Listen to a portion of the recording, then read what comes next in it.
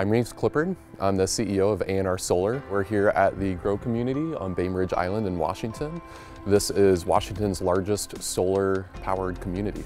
So we install solar for mostly residences here in Washington, but we also do schools, government buildings, and businesses as well. We use micros for a lot of different reasons. The YC500 is a unique product for us because it allows the 2 modules per inverter, again simplifying the amount of equipment that we have to work with on site, reducing our installation time. A lot of times, especially here in kind of data country in the Pacific Northwest, we have a lot of customers that want to be able to see per module performance. We have some customers that want to know if a module is underperforming or not.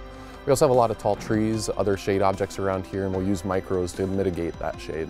I learned through APS through our local incentive program. We have local manufacturers and they reached out to us to launch their new product. We're really excited to see the YC1000 for commercial applications where we can have 4 modules per inverter.